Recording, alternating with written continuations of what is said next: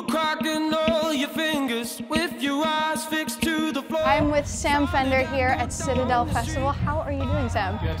That's good, pretty good. I am doing really great. It's a little warm. It's bloody roasting, yeah. Yeah, I'm assuming this is a bit different from back home for you, because you're from Newcastle, right? Yeah, Newcastle's like sitting inside a fridge.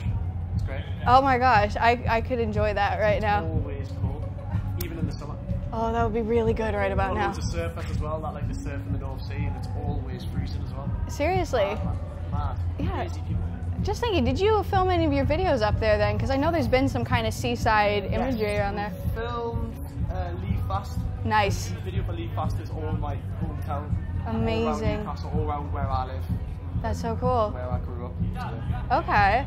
And speaking of both that song and I guess just kind of opening up to everything that you write with an amazing urgency, sometimes a lot of bitterness, a lot of cynicism. I think my favorite for that's Millennial, just because the energy in it is so like angry, and I think there's something really great about that. Yeah. What made you start writing your music in this way?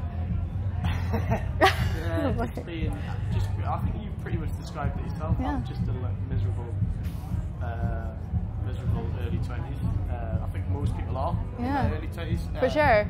I'm in my early 20s, so very, yeah. I think it's a very English thing to be as well. Just like pretty pissed off with most things. Nah, I'm fair enough. I don't know, there's no like real. I wouldn't get arsey about it or try and be pretentious. I just kind of write about what I see. Okay. I try not to overcomplicate things. Fair enough. Like that. But you definitely don't. You write very poetically, which is amazing. I know you've said that, like Joni Mitchell, fellow Canadian. I'm biased. Jeff Buckley are people that you love. Yeah. It made me think it's like a very old soul approach to very modern issues. Like obviously you talk about being a millennial. You talk about, I guess, masculinity, both from the perspective of men and women. Yeah.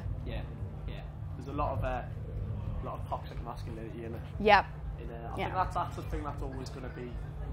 It's always going to be a problem until like kind of the mainstream media and all that start tackling it. But yeah. It is what it is. And I'm from Newcastle, which is like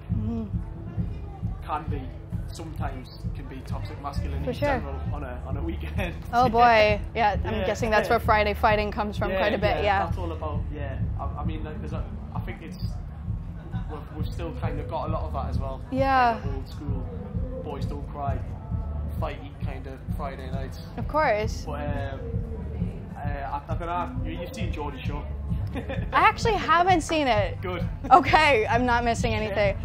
I'm really bad at reality TV in general. Like, I haven't watched Love Island. I haven't even watched Great British Bake Off. I'm really bad. Yeah. Oh, that's great. You're untainted mind. Oh boy. It's amazing. I don't know about that. You're poisoned. You're free. You're free. Unlike the rest of it, we're all had mind control from it. So yeah. Fair enough.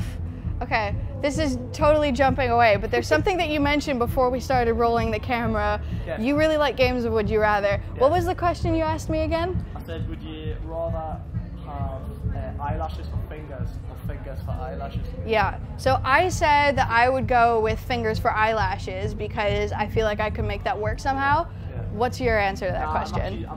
I'm with you on that. Okay. Like, why would you? I play guitar. Yeah. So eyelashes isn't gonna cut it. It would just be like a really like that kind of airy thing that some bands do. Like it probably wouldn't make a noise, really. No, actually it wouldn't. Yeah, no. I would go with the fingers. Just have these like. Plus, if I just, you could just like. It'd be good for when you're watching horror films. Oh my gosh, yeah. I can't do those. That would be perfect. Flaps on your face, like mad, like gets a bit too much. Oh, for sure. But then also people won't think that you're being scared because they'll be looking at your hands. Yeah. I'm that kind of guy that does that. I can't watch horror films. Oh, me neither. I watched one and didn't sleep for a week. I force myself to watch them. I do enjoy them. Really? But like I get through it, and I'm always peeking. I'm a peeker. Okay. Yeah. See, I've gotten good at not doing that because that's not good for me. The last thing, you would look like you were in a horror film if you had eyelashes there as well. So it'd be exactly. All right. I think the last thing I want to ask. Obviously, we are here at Citadel, and I think one of the best things you can ever ask an artist is who else they want to support. Is there anyone here that you really want us to know about? I don't know who's here. It's okay. That's fine. That's fine. If I can just name a few like artists that I really like at the moment. Yeah. I love a singer-songwriter called Brooke Bentham. Oh yeah, I've heard of her. I say Brooke because I'm from the north. Gotcha. I say Brooke on camera for all the Southerners. Fair. Yeah, Brooke Bentham. She's incredible. Yeah. I love Idols. Nice. I like them too. I just bumped into Shame outside. Nice. They're lovely lads. Very good. Yeah, I like them as well. And I'm going to plug 2 bands from up my end. One called The Pale White and one called A Festival, A Parade. I've heard of The Pale White. Yeah, A Festival, A Parade. You need to check out. They're quite like The National.